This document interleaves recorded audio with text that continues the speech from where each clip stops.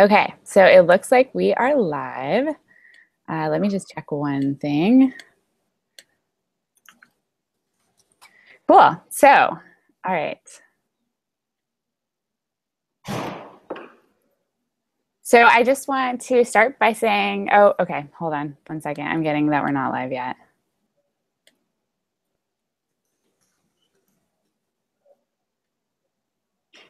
Okay, I think we're live now. Yeah, we're live. All right, awesome.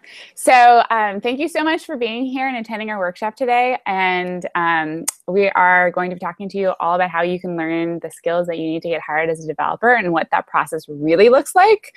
And in particular, we're going to be talking to you about what stuff is really important in the process and what stuff you actually can ignore, which isn't always obvious, I think, when you're getting started. So to begin, I wanted to introduce myself. For those of you who don't know me, I am Adda Birnir. I'm the founder and CEO of Skillcrush, and we are a digital community for women learning to change their careers with technical skills. And I'm really, really excited because I'm here with a very special guest, and that is Avi Flom. You know, Avi, I don't actually know how to say your last name. That's okay. It's Flombaum. It means plum tree. Boom. No, I don't know. That's okay. Okay. Hi, everybody. So this is embarrassing because Avi and I have known each other for a long time, and I just totally tripped up on that. But Avi is the co-founder and dean of the Flatiron School. And if you guys haven't heard of the Flatiron School is one of the top development boot camps in the country. And what's really amazing about the Flatiron School is that they are only about 4 years old. Is that right? Mm-hmm. That's right. Yeah, and they've already graduated a few hundred students who've gone on to jobs in all kinds of tech startups and big brand name Fortune 500 companies and are basically out and doing amazing work. And I was going to be talking to you guys a little bit more about that. But what I personally love about Avi and the Flatiron School is that they take a really, what I would call soulful approach to learning to code. And what that means is that for them, learning to code is all about falling in love with programming and falling in love with using computers to do really important, impactful work. And I'm really excited because Avi's going to be talking about that a lot more later on in this webinar, and I think you will all find it incredibly inspiring. So Avi, it's such a pleasure to have you with us. Do you want to introduce yourself a little more? Yeah, thanks so much, Adda. So hi, everyone. I'm Avi. I've been programming almost like professionally for like 15 years. I started learning code when I was like 11, mostly because I signed on the internet in like 1994, and I was like, this is going to be huge. This is going to change everything. And I always wanted to kind of do something meaningful in my life, I guess, even from like a young age. And, you know, when I saw the internet, I was like, I'm going to build this thing. This is going to be big. And I started taking code really seriously. And then kind of just kept on finding jobs, and, you know, one thing led to another. And then I was in college. I was studying film at the University of Wisconsin, and a hedge fund in New York, which is where I grew up and where I'm from, contacted me and offered me a job. So I dropped out of college and started my career at like 20. And then I worked there for like 3.5 years. And then I started another company called Designer Pages that I ran for 4 years. And then I was kind of actually a little burnt out. And I wanted to take a year off, and I was just teaching on the side because I really do love programming and I love sharing it with people and talking about it, but I didn't necessarily want to do it all day anymore. So I kind of started teaching, and then I started mentoring my students and getting them jobs, and one thing led to another.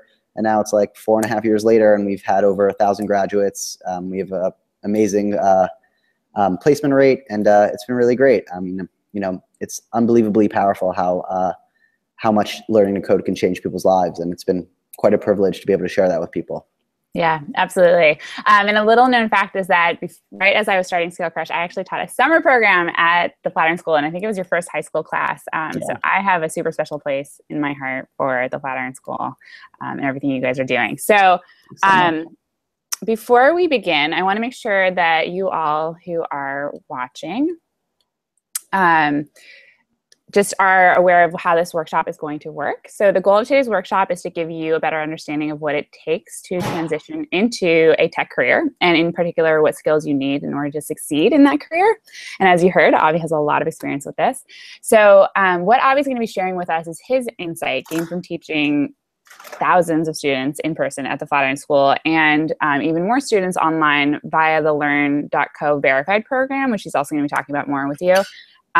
And what he does is he really works hard to teach students the skills that they need to jump into awesome, exciting, lucrative careers. And as you heard, it's working because they have an incredibly high placement rate. So what I think is going to surprise you a little bit, though, about what Avi's going to share is that it's not necessarily the skills that you think that are really important. But I don't want to blow up your spots. I'm going to let you talk about that. But by the end of this workshop, you will have a much better understanding of what you can do to get the skills that you need to get hired in tech, and in particular, which exact skills you really need to get and which ones you can sort of, punt until later. And we promise that all this information will be relevant, even if you're just starting out as a total beginner and have never written a line of code in your life. That's totally fine.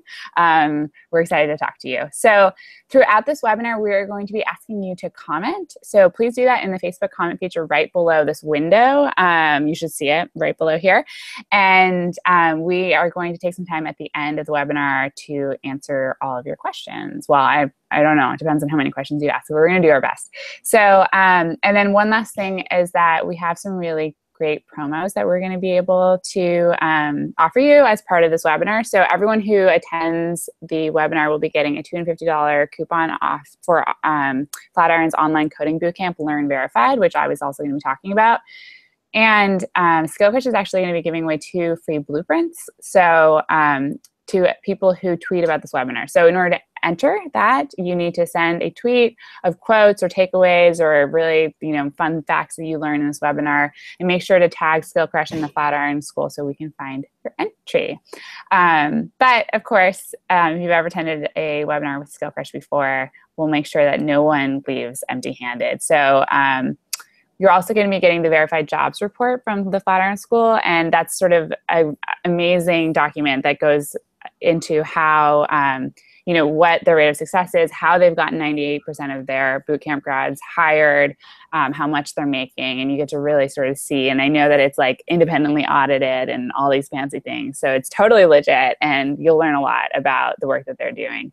And then we're also going to be emailing you an ebook, and the ebook is called The Ultimate Guide to Landing Your First Developer Job. So and it goes more into detail about all the stuff we're going to be talking about, which is, what you need to do in order to start working as a developer, what developers actually do, and the skills that you will need to get hired. So let me pull up the slides because we made them and I want to share them with everybody. Okay.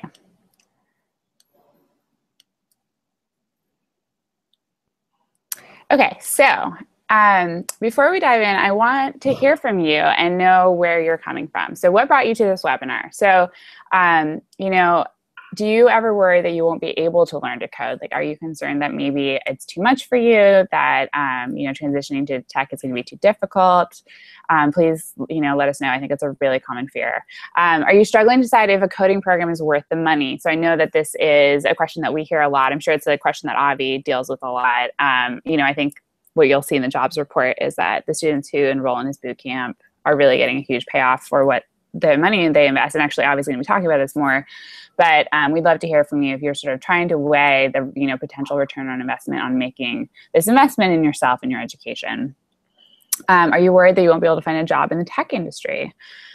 So of course, there's we could have a really long discussion about what defines the tech industry, but I'd love to hear from you guys if you're sort of trying to figure out the job market and trying to understand it and, wondering what it takes.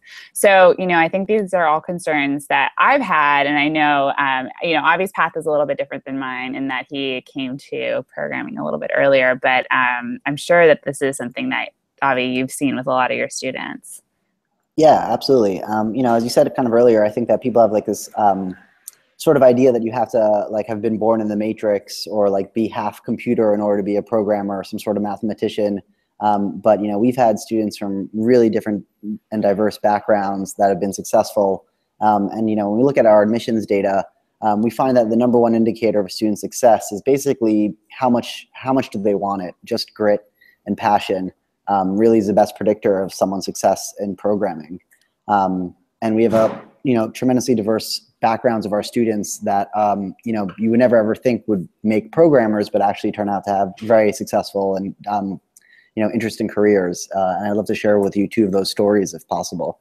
Yeah, please do. Yeah, no, and I know because, like at Skillcrush, we have students also, I think they're both coming from all walks of life and they're also looking for different things. So some students are looking for full-time work, some are looking to freelance or part-time. But it's so good because I think that we all have this very specific and preconceived notion of what it means to work in tech, what a tech worker looks like. And I know that from my experience, it's actually much more diverse than it appears from the outside. So yeah, tell us about Yeah, so this is one of our students, Jess, and she was a freelance digital marketer consulting for companies like Disney, basically managing their Google AdWords campaign, which, also it's interesting because marketing is getting more and more technical. And Jess totally. enrolled in Flatiron School and ended up actually, we just, she turned out to be such a great programmer and she loves us so much. We hired her as a developer on our team and she helps build Learn, which is our online program. And she also has this really popular YouTube channel called Comp Chomp, where she talks about all these crazy things in code. And just, again, that enthusiasm, that passion, I think creates such a rich career. So she was able to transition pretty quickly and she's on our team now and we love her. And then one of our other students had another really interesting kind of career path. So Stephanie was actually a music assistant or an assistant at a music label. And she enrolled in our school, graduated, became a programmer, worked at Splash, which is like an event website for like 18 months. And that's kind of an interesting transition too, because I think one of the things that made Steph so successful at Splash was she had a lot of event and promotion experience coming from, working in the music industry. And, as a programmer, basically building a platform for event websites, I think she was able to add a lot of value to the team. And, both on a product level, and what she discovered about herself was that she actually enjoyed that aspect of the career more. So then instead of writing code all day, she really ended up started taking a lead role in the product at Splash, and then made another transition after to become a product manager and moved out to San Francisco and now has a really popular blog on Medium about product management and the transition from, a career as an assistant to a programmer to a product manager. And I think what's awesome about kind of learning to code is that it's one of the most in-demand skills. And I think once you get your foot in the door as a programmer, you really can transition into a lot of amazing roles at some really exciting companies. Yeah, could you talk to us a little bit about more about what a product manager does? Because I know that it's one of those really, I mean, like I think I actually am a product manager at heart, truly. So this actually is funny for me because I'm probably a lot like Stephanie in terms of my sort of career trajectory. But I know that it's the kind of role that I think is really, it's not known by people who are outside the tech industry. Sure. So, product management is probably a little bit different in every company, but I think at the heart of it, it is the process with which you can conceive of how to create value for your customers or your users, and kind of ideating features and transitions and kind of improvements on things, measuring that, and then also delegating it, managing the process of actually building it, shipping it, QAing it, making sure it's not buggy, and then reporting on the success of it. So I think, on one level, I think product management is like one of the funnest jobs in that you get to touch so many different aspects of a product, from, features that you want to see, happen, to measuring it with analytics, to actually breaking down the work and delegating it to programmers, looking at that workflow, and then finally shipping it. So it's a really hard job to kind of cut your teeth with and prove yourself at. But again, I think first becoming a programmer and being really in the trenches of product development, and then kind of being, stepping outside and saying, okay, well, I can build these things, but what are the things we should be building and how should we improve our process to be able to ship better features for our customers and our users? I think it's a really exciting role. And, Steph is a great blogger and writer also. And, I just think that people that have these kind of diverse backgrounds and other previous life experiences end up doing tremendously well in tech. There's like this myth propagated by the media that like all good programmers must, be like white males that have been doing their whole life. But I find that at our team and our students, the more diverse of a background you have and the more perspectives you have on jobs and experiences, I think the richer you can contribute to a team and to a company. Yeah, and I think product management is actually a really perfect example of where this can really play out, because it is kind of like the marriage of, it's a very clear place in which the marriage of kind of the creative aspect of things and the technical side really come together. Yeah, so I would love to take a moment, actually, because that really, segues well into like my own story. I know that some of you are Skillcrush audience members, and you've maybe heard the story before, but for those of you who haven't heard my story, so unlike Avi, I did not, how old were you when you discovered the internet and decided you were going to build it? I must have like 12 or something. Okay. I did not come to it quite so early, although to be fair, when I was like 11, I did take this I took some class in my 6th grade class where we made GIFs. So I guess I have some street cred on this front. But yeah, so I, was totally like the traditional liberal arts major, went to college, was a studio art major, did not even for one iota think about coding or computer science or anything like that. And for me, my dream was really to graduate and move to New York and be a writer, artist kind of person. And I was really, really interested in working in media, and it's particularly I had this dream of working at the New York Times. And then this was probably, I guess, 2008 going into 2009. And, for those of you who remember that time, it was not a good time to be in the workforce. And particularly in New York, it was a really, really bad time to be in media. And at that point, I had been doing sort of these different odd jobs,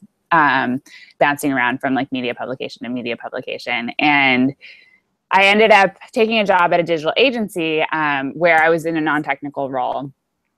And I think I was there for 7 weeks and then got laid off. And it was, and it's funny because I'm thinking back on it now and thinking about Stephanie's experience. I definitely had this experience where I was at this company and, here we were all working together to build these digital products. But when it came to sort of deciding who could stay and who could go, my contribution as somebody who wasn't technical was being so, I was dispensable, right? It was so undervalued in comparison to the technical people.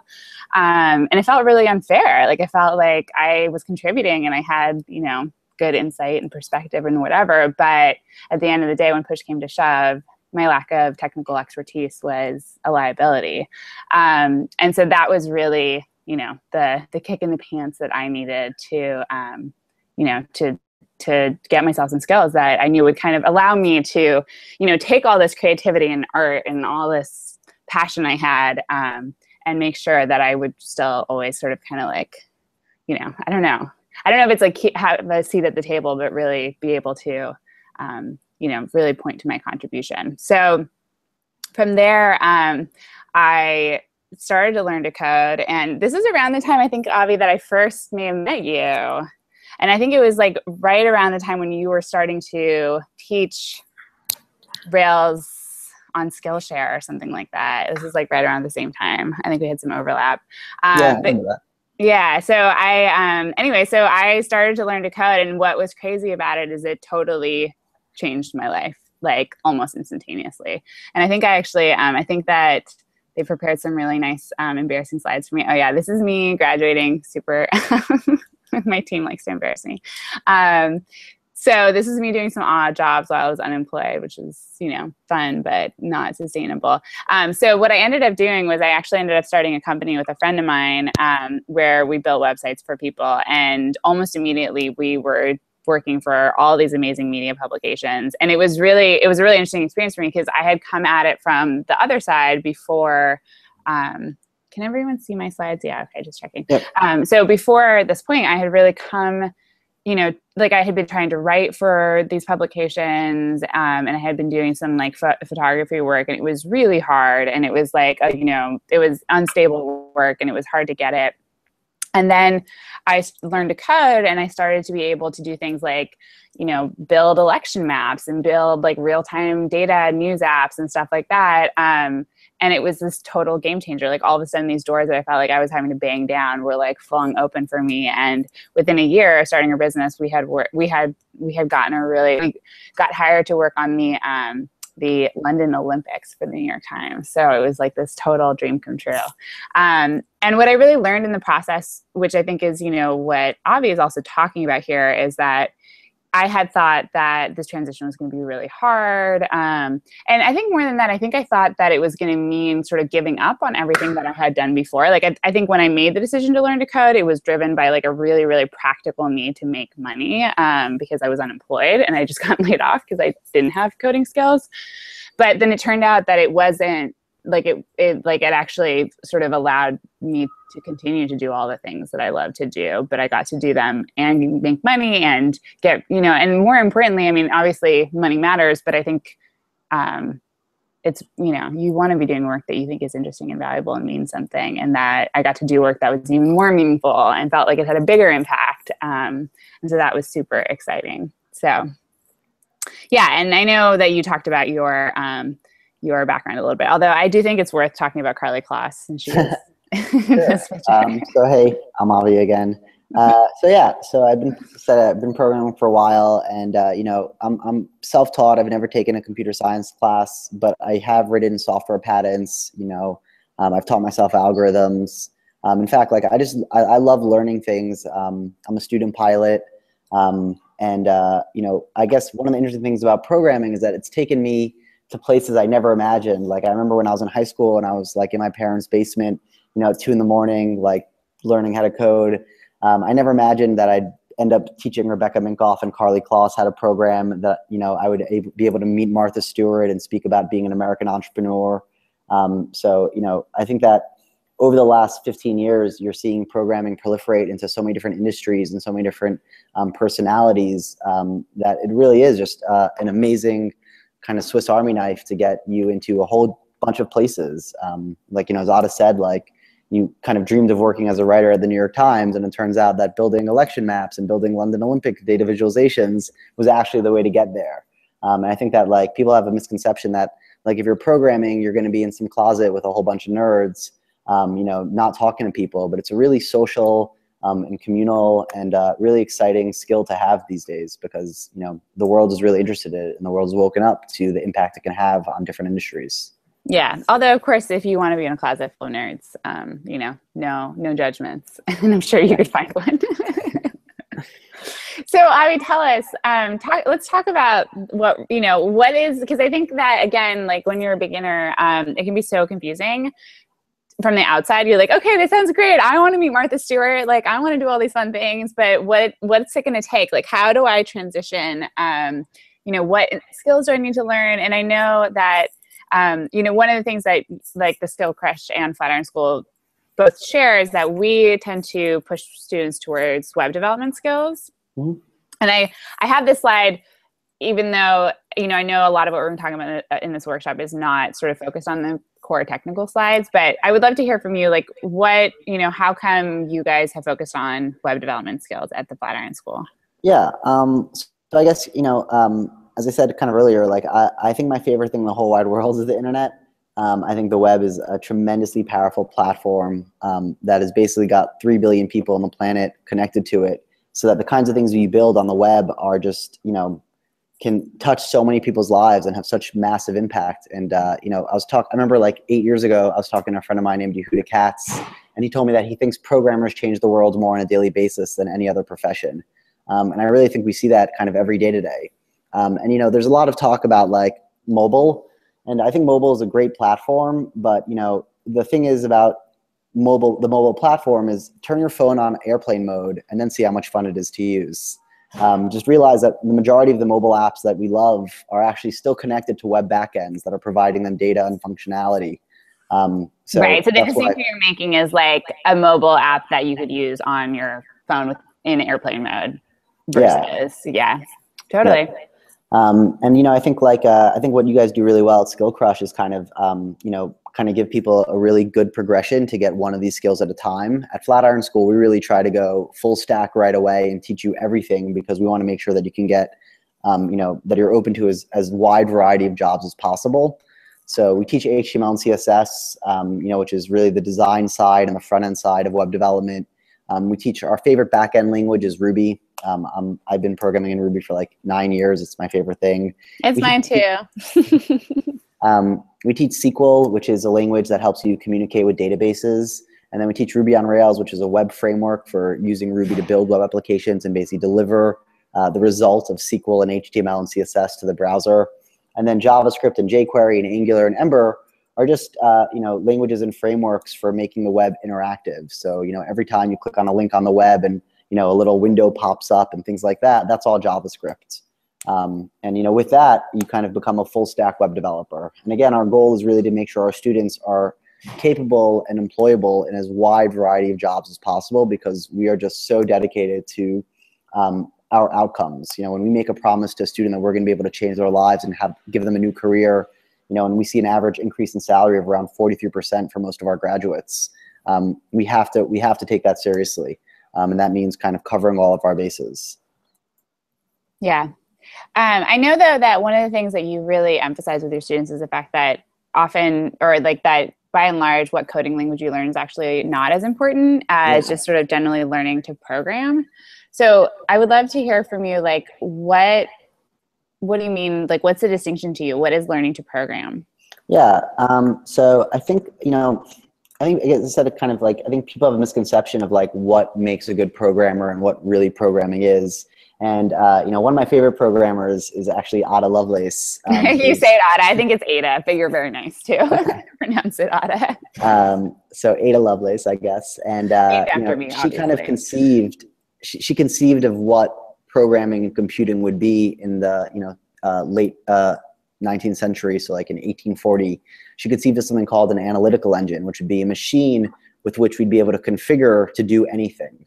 And she said she predicted that building these machines and configuring them would create what she called a science of operations. And I always really loved that term for programming. You know, another really famous programmer named Edgar Dijkstra once said that calling programming computer science is like calling surgery knife science, and that it's entirely about the craft. It's entirely about the tool and not about the craft.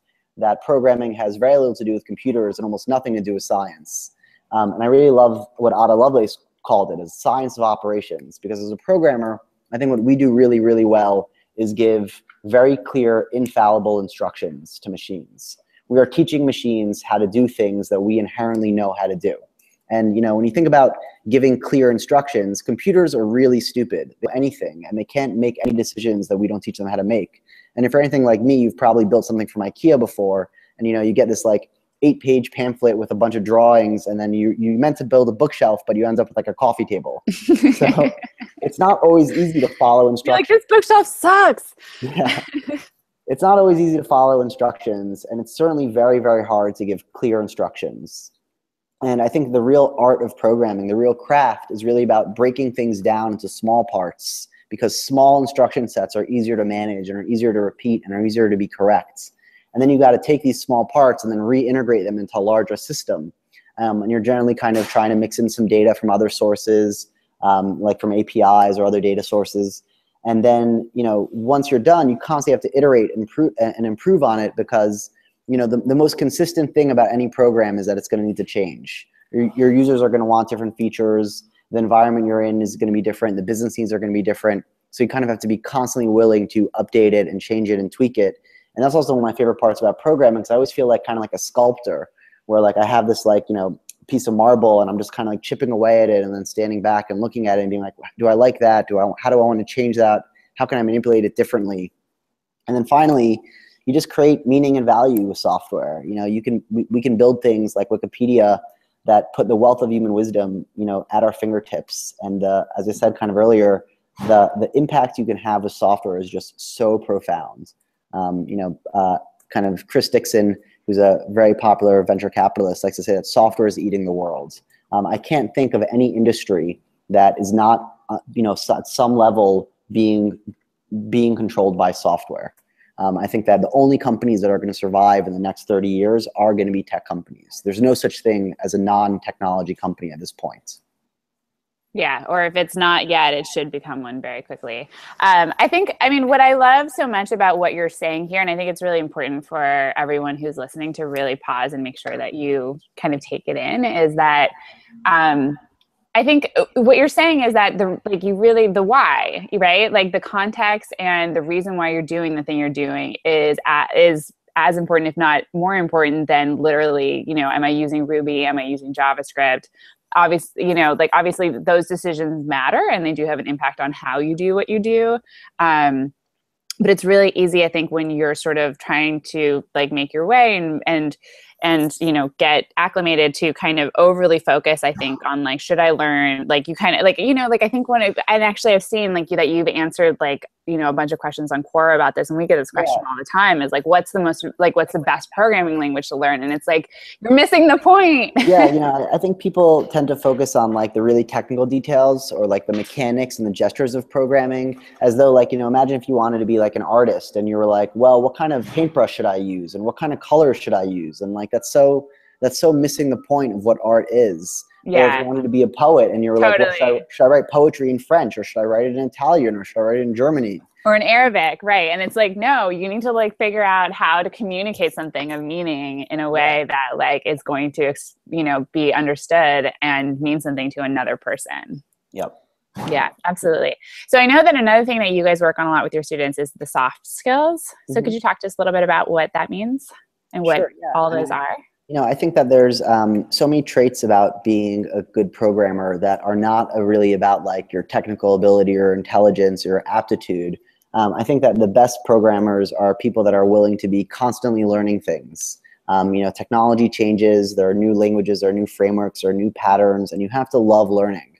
And I think that's also one of the ways in which becoming a programmer really profoundly changes your life, is because suddenly you start getting really used to improving yourself and constantly learning and doing these small iterations of learning a new language, or taking flying lessons or learning a new instrument, because you just get kind of in the habit of always being a beginner and being really comfortable being a beginner at something. Yeah, and I think this is an area where I think for people outside of like who haven't kind of made the transition, it's actually like is one of the most intimidating aspects of technology. You're kind of like, there's this feeling of like, how can I possibly keep up? Like I'm already starting late. How am I going to catch up, much less than keep up? But I actually think that my experience of it is that it's incredibly liberating. Mm-hmm. Yeah, absolutely. And I mean, what you end up getting, the kind of meta skill you end up picking up is just actually learning how to learn and learning how to research and ask good questions and break things down and kind of go slow. And you're just not, you become very comfortable with the ambiguity of like, okay, I don't really know what I'm doing, but I'm going to figure it out.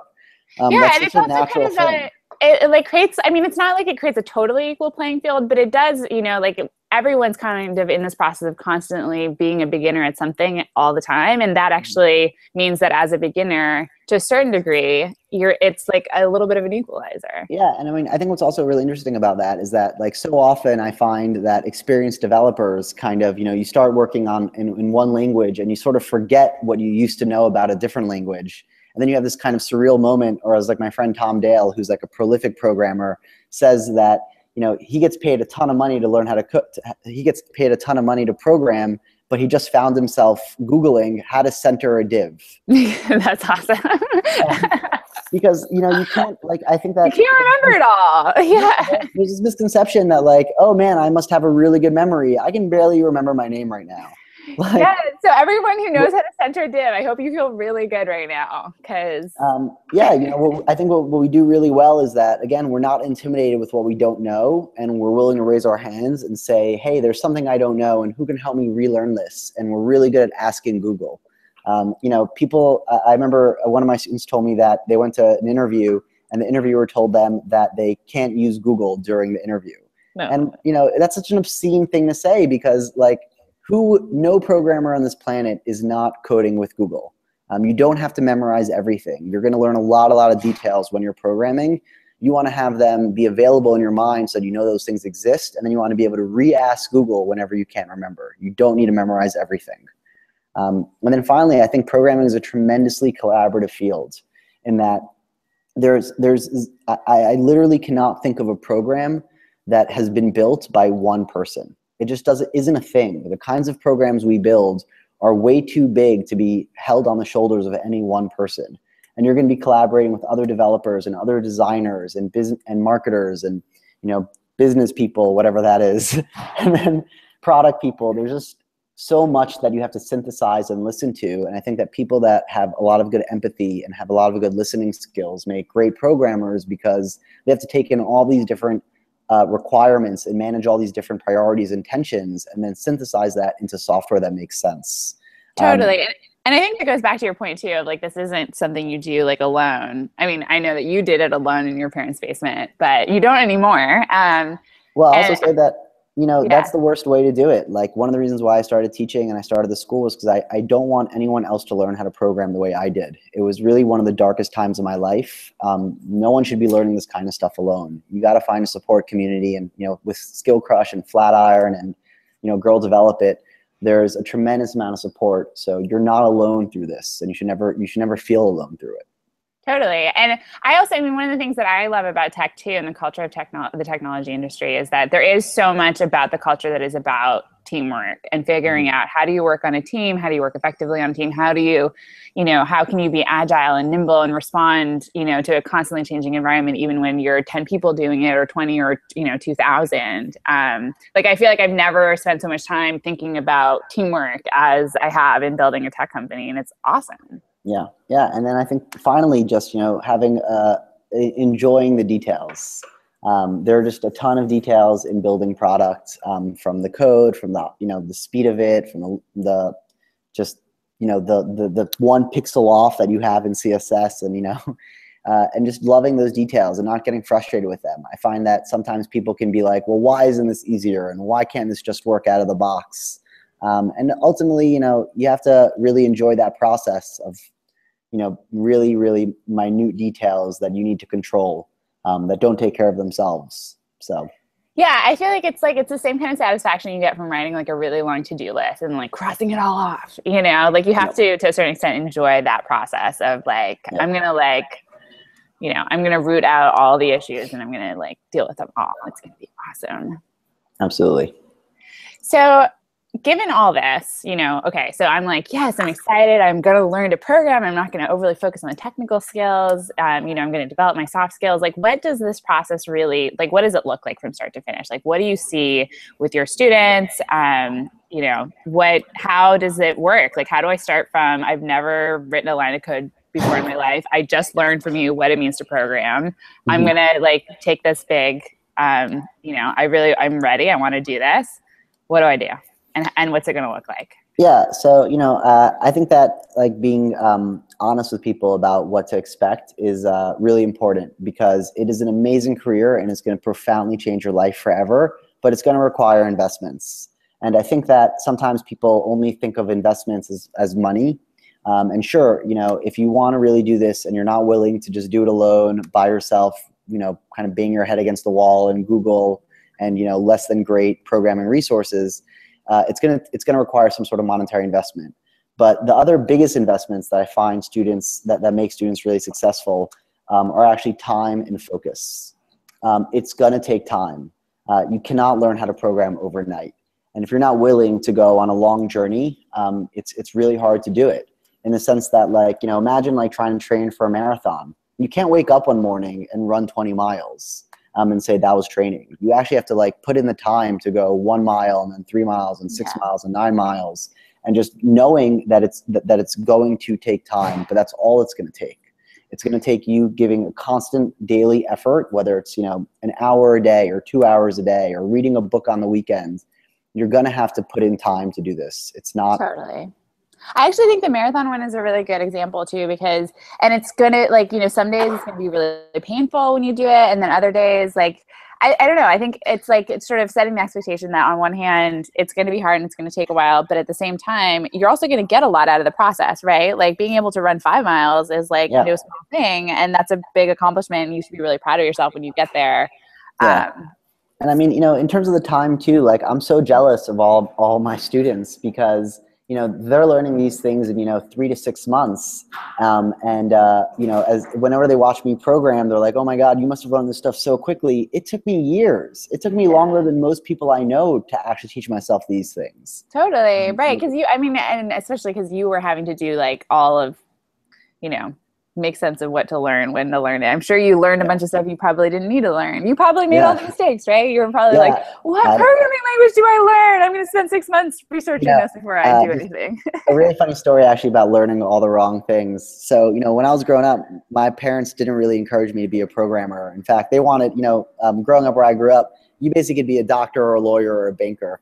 And my parents would not buy me programming books because they're pretty expensive, like $50. I was outside the streets of New York one day, and there was this guy selling used books on a table, and he had one programming book, and it was a language called SGML. And I was like, oh my God, I'm going to learn SGML. I'm so excited. Which is such a useless markup language. It's basically like a superset of HTML and XML, and it's not practical at all. But I read that 500-page book, and and then the next thing I think, like in terms of an investment, is that it's going to take focus. And what I mean by that is that there are a lot of details to manage when you're learning how to program, and you're going to have to keep on reminding yourself of those details. And if you're also, while you're trying to learn how to program, especially if you're doing it in order to change your career, it is probably not the right time to also pick up yoga, or to be in an improv troupe, or to be in a community play, or start a rock band.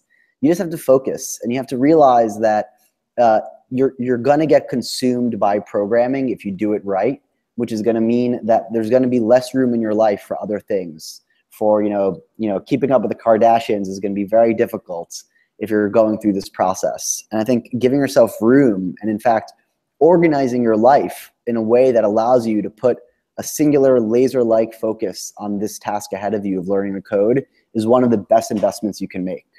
Like, cut everything else out. That way it's just you and your code and your job. Well, and it's funny because it's like, I feel like you're saying this as if it's even an active choice, but I actually think that what can happen to a lot of people is that the choice it happens to you, right? What you might not even like realize or mean to make this your focus, but it definitely can kind of like, I don't know. You really can fall in love, right? And we just coach students to make room in their head for this to consume them. Because again, if you're trying to pick up other hobbies while you're learning how to code, one of them is going to go out the window. And again, if learning how to program is important to you, and if changing your careers and having all these different kinds of opportunities is important to you, you want to make sure that that's not the one that goes out to the window. And it requires sacrifice, and it requires making hard choices about who you are and what you care about and who you want to be. And I don't know how to make that easy for people. No. That's it. Well, I think though, in a way, I don't mean to say that this isn't a hard thing, but it's I do also think that it's it requires sacrifice in the way that anything worthwhile requires sacrifice, right? And anything worth doing is going to squeeze out things that are not as worth doing. And I think sometimes it's hard to at the onset to be but everything seems worth doing. But I think it's a good point to make. Yeah. And then, finally, I think the last thing is just, there's a term in startups called ramen profitable, which basically means that your goal at your first startup is to basically become profitable if all you're eating is ramen. And I think that that's really about just being lean in terms of what you're spending money on. That way you can invest in your own company. And I think that there's similar into, learning how to code. You want to make sure that you've budgeted correctly and you've created enough financial freedom and financial flexibility so that if it takes you another month or another 2 months, you don't have to throw it all out, because you want to be able to make sure that you've allowed yourself time to actually go the whole distance.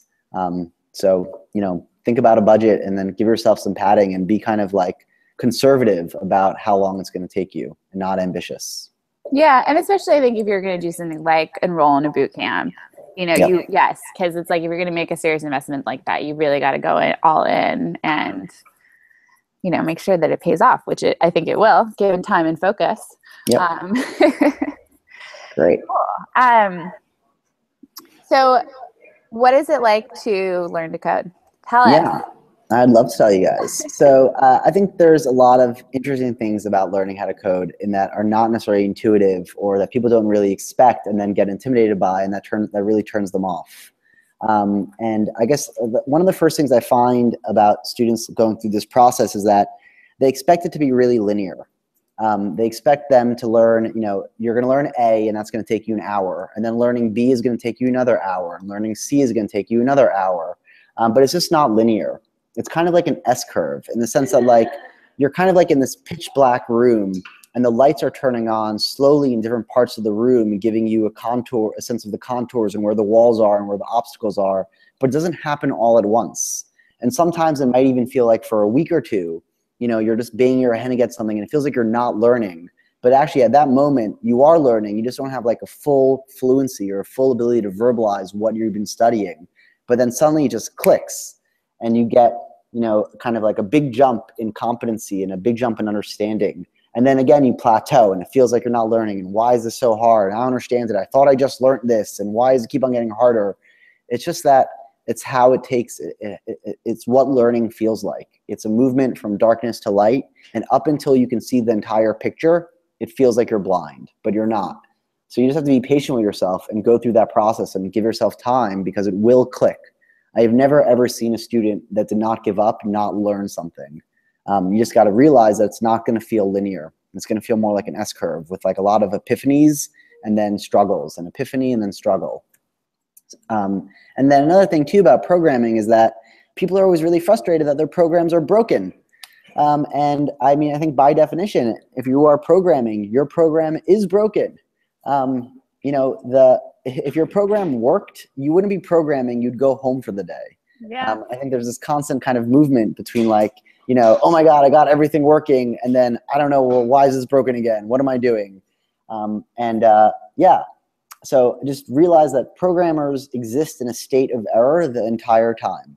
And the second it works, you're done. So get used to things being broken. It's not your fault. It's not because you're stupid. It's not because you're bad at it. It's because that is the nature of this craft, to exist in a broken state.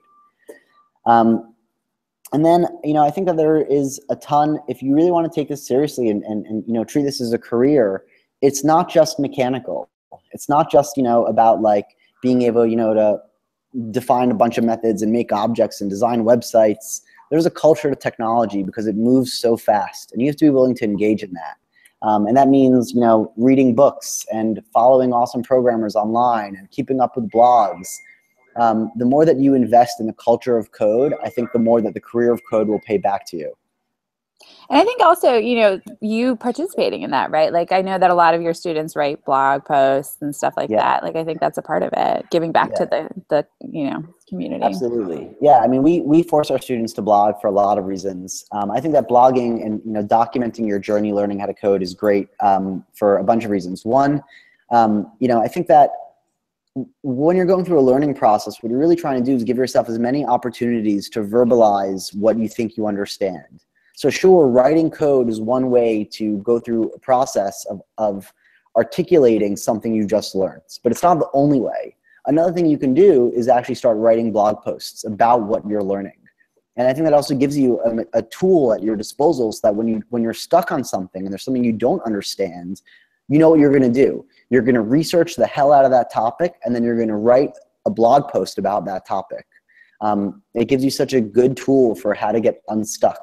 And then the entire time you're doing that, you're also creating like a lot of coder cred, in the sense that you now have a blog that other people are reading, that other people are taking use from, and employers are going to notice that and they're going to value that. Whereas like we like to say in the school, one of your goals is to become a no-brainer hire. And if you could imagine interviewing two people that are basically, let's say, as competent programmers as each other, but one blogs and one doesn't, who do you hire? You always hire the blogger.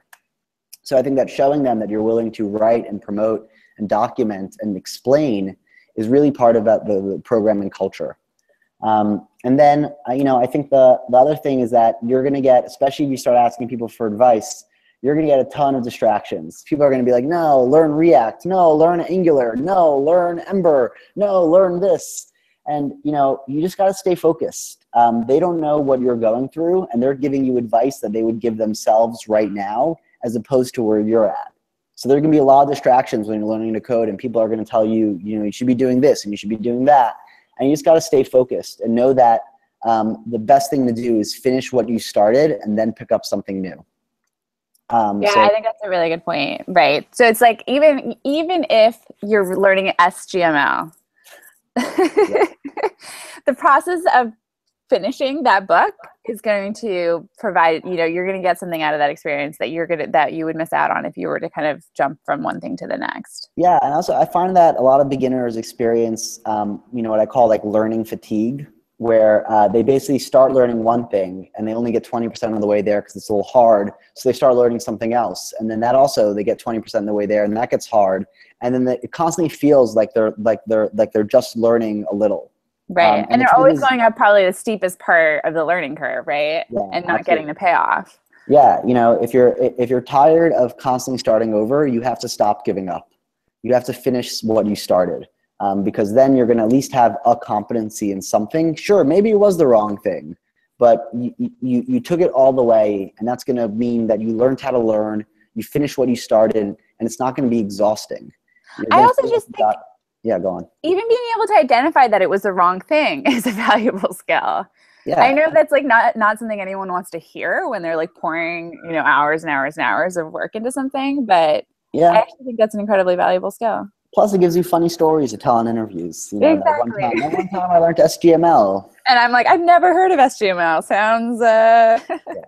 And then, yeah, I think that, ultimately it's going to be a new way of life. Like, I think that I remember one of my students once told me that ever since learning how to program, they clean their apartment differently, because they realized that it wasn't the way they were cleaning their apartment was not efficient, that they were constantly moving the mess around as opposed to starting from the top and ending at the bottom.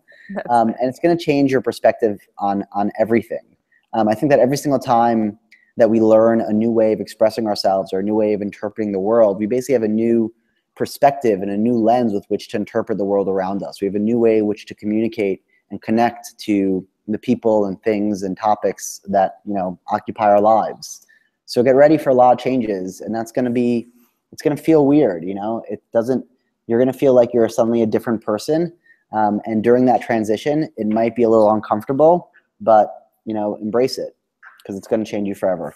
Okay, so I just got a time check, and I guess there's a lot of questions and we only have 10 minutes left. So I'm going to skip ahead if that's okay with you. And I would love for you to tell everyone a little bit about,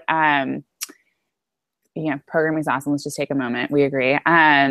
To talk about what the next steps are, what your programs are, and then we will make sure to leave some time for questions, because I know we don't want to miss out on that. So what are the specific next steps that students, anyone who's watching could take? Yeah, so we have a pretty awesome platform at Flatiron School called learn.co, which basically allows you to go through our curriculum online. Our curriculum is really rigorous. We think it's beginner friendly, but if you've never been on Code Academy, if you've never been on Skillcrush, we think those are great kind of precursors to our curriculum. But we have an awesome platform online.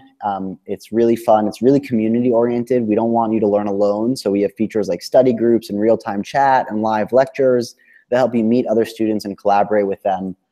So I think Learn is a great platform. And then in person, we have an awesome campus in New York. It's around 30,000 square feet. And every 8 weeks, we're starting another program that is a 12-week program. It's from 9 to 6 every day.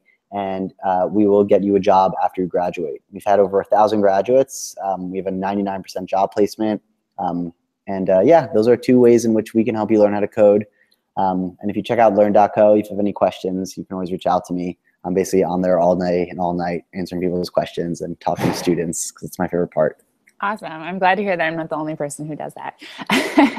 I love this. We have a comment from Cynthia, who I guess is enrolled in the Skillcrush, one of the Skillcrush blueprints, and she was just saying that loves TV, but she's totally behind on all of her shows. So she's living the trade-offs that you have to make. Cool. So, okay, hold on one second. Yeah, so let's just get to some questions. I'm looking through the questions. So I see one from Adam, and it says, what are the realistic odds of securing employment as a junior developer or even a paid internship without a degree? So often when I see student outcomes and stories from a variety of boot camps and online schools, they inevitably slide in the minor detail that they either got their 4-year at the same time or already had one or are changing careers. So I guess I'm not totally sure if Adam is asking about a computer science degree or a college degree, but I actually know that you guys have I would guess that all of your students don't have computer science degrees. Yeah. And I know that you also have had students who don't have college degrees.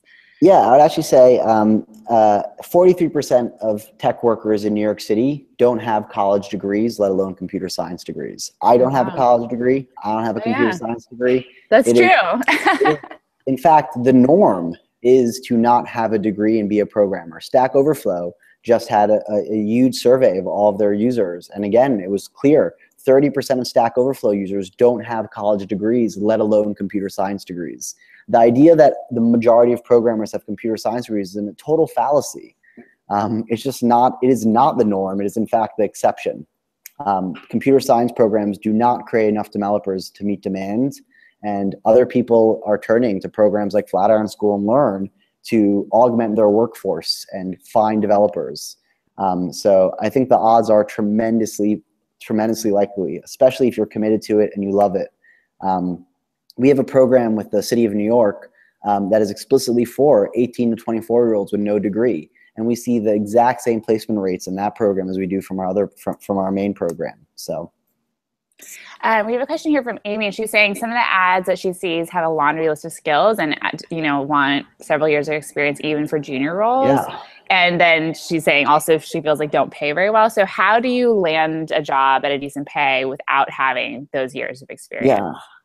First of all, these are great questions. Good job, people. I think as someone who writes job descriptions, I think one thing people don't realize is that when I'm writing a job description and I'm saying you need to know HTML and React and Ember and Angular and JavaScript and Node and Express, I am listing a unicorn. I am listing out someone who does not exist. No one has all of those skills. In fact, I don't even expect to interview candidates that have all those skills. What I'm saying is I'm kind of trying to describe that if you have any of these skills, I want to talk to you and get to know you. I would say that if you have 50% of the skills listed on most job postings, you can apply to those jobs. In terms of the different pay grades, I would say that the closer you get to full stack web development, the more the salaries end up being in the $70,000 range as a junior developer.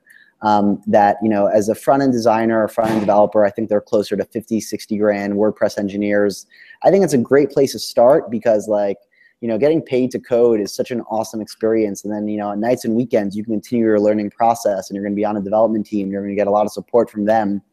But you generally want to try to get to the back end and full stack web developments. And then, in terms of the experience thing, I think that it's a kind of interesting thing this industry does where they basically say, oh, we're only looking for experienced developers, which is sort of like a vicious cycle, because how are you going to find experienced developers if we don't also invest in junior developers? And I think that more and more companies are realizing that, like MailChimp and Constant Contact and XO Group and the New York Times are some of our hiring partners that have explicitly created training programs and internships and apprenticeships in order to invest in their own talent pipeline. Because the only way you make a senior developer is by first taking a junior developer. So I think the industry is shifting its priorities a little bit there. I think one of my favorite stories is like this apocryphal story that DHH got called at some point. I think when did Rails come out? The story. Yeah, what's the story? So DHH was contacted by a recruiter. DHH is David Heinemeier Hansen. He's the creator of Ruby on Rails. And this happened around 4 years ago when Rails was around 6 years old. He was contacted by a recruiter saying that they found his GitHub profile and he has a lot of Ruby on Rails experience, but they're looking for someone with 10 years experience in Ruby on Rails. Do they know anyone? Yes, and this is the creator. And he said, that's not even possible. And that also happened, by the way, with mobile and iOS also. I would see job postings. When the iPhone first came out, I would see 6 months later a job posting that said 2 years mobile experience. Yeah, exactly. So it's just, I think the point that both Avi and I are trying to make is you have to take job ads with a grain of salt, and a grain of salt the size of your head. And, and I will say too, like as somebody who hires a lot, like obviously we have certain skills that are important and we try to be very explicit in our job ads about what we're looking for. But we also it means so much to us when a candidate has really understands the company, understands the job that they're applying for. You know what I mean? Like those things do really matter and are weighed as much as sort of years sitting at a desk. Actually, just to comment on that too, we won't hire programmers that don't use Learn. And we've had amazing candidates that are super technical competent come in and interview for a job at our school. And we've asked them, well, what did you think of Learn? And they're like, what's that? I never used it. And we're like, okay, so why are you applying to the school? Like we have a product, you're a good programmer. You're clearly not at all interested in what we do as a company. Why are you here? And it happens also, one of my good friends is Katya from Birchbox, and same thing. Like they have developers applying to that company and they're like, what do we do? Why are you interested in working here? And they're like, oh, I heard you guys need programmers. So if you're interested in the company, you're bringing more to the table than someone that might know, how to use a Redis queue or something like that. Yeah, totally. Because the problem with someone like that is that you have to build the bridge for them constantly. You have to explain to them, like, why is it that you're doing this at every stage? I think it's a great question from Ibikari Brown, and they're asking, can you work full time and learn to code at the same time? So, so I would love. I know this is a big topic of discussion. It is hard. For students, We've been watching students online try to do that, and it's very difficult. And it's really about. I mean, it's scary. It's about waking up at 5 a.m, coding for 3 hours until 8, going to work, coming back at 6, having dinner, and then coding from 7 to 10 every day for like 4 months. Can you do it? Yes. Is it tremendously difficult? It is very hard, but you can do it. And again, it's just I think that a lot of it too has to do with the time horizon, right? Like, are you looking to make this change within 3 months, 6 months, 9 months, 12 months, right? And I think you have to sort of be realistic. Okay, if you want to make a really dramatic change in a really short period of time, you can't do that. It's like you can't have it all at the same time. You just have to be realistic about what's going to work for you and your schedule. Okay, I have a question that we get all the time, but I want to hear you answer it. So Avi was asking, I'm 37. Am I too old to start such a career? Oh my God, I love that question. I just did actually a Quora AMA, and I got that question also. I just wholeheartedly believe in lifelong learning. And I think that, the first thing is that we've had students well into their 40s. We've had students in their 50s learn how to code and get jobs. So and I think that employers really value the fact that, yes, maybe this might be your first job as a programmer, but it's not your first job.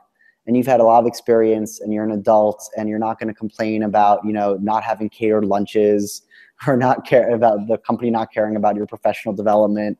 I love working with adults. I love working with new developers that have more experience than 22-year-olds fresh out of college that have never had a job before and think I owe them the world.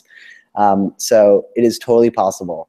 Again, I mean, I think our best students, and I think our best students are in their 30s. They've had a career and they were a professional at something, and now they're just switching gear. I also really admire people that are able to do that. That are able to look at their lives deep into it and say, I want to change. I think as a tremendously strong person, and those are the kind of people I want to work with, and those are the kind of people I want to surround myself with. And I don't think I'm alone here. I think there are a lot of employers. I also think that, by the way, this is another myth that is propagated by the press. The average age of programmers is mid-30s. It's not. It's the Mark Zuckerbergs, kids like me. I mean, when I was a kid, I'm 32 now. We are anomalies. We are not the standard. So, if you think that all programmers are like, 24-year-old, like white dudes, that's just not what this industry actually looks like. That is something that is propagated by the media because it's a fun story. Yeah. And I mean, I have to say, like, I have so much admiration. Like we have a wonderful student who we talk about a lot who homeschools 4 kids and learned to code and is now working as a freelance developer. And it's like, talk about focus and time and energy and like dedication, like that, just like her hurdle to get there was so much higher than some 18-year-old or 22-year-old or whatever. I don't know. I just think that's that. And that just means so much to a potential employer. Like you're able to make it work. Mm-hmm. I think it's incredibly powerful. So we're totally over time. So I'm going to force this to wrap up, unfortunately, although I've been loving this conversation. So it's been super fun and inspiring to hear about everything you're doing at the Flatiron School, Avi. I really enjoyed it. And I just want to remind everyone, don't forget to keep tweeting at Skillcrush and at the Flatiron School about your favorite quotes and takeaways. I know I have a bunch that I would like to tweet. And if we see your tweet, you will be entered to win one of 2 free Skillcrush blueprints, which, as Avi said, are a great beginning place to start. And then, as we also mentioned, everyone who attends will be getting a $250 coupon for Flatiron's Learn Verified program. And you'll also be getting 2 awesome ebooks full of info that you need to get started looking for your first tech job, starting to understand, what jobs in tech look like, what kind of time frame, and more about the success that Avi's having at the Flatiron School. And we'll be sending those as a follow-up email, as well as a link to replay this webinar if you missed any part of it. So just make sure to be on the lookout for an email from us.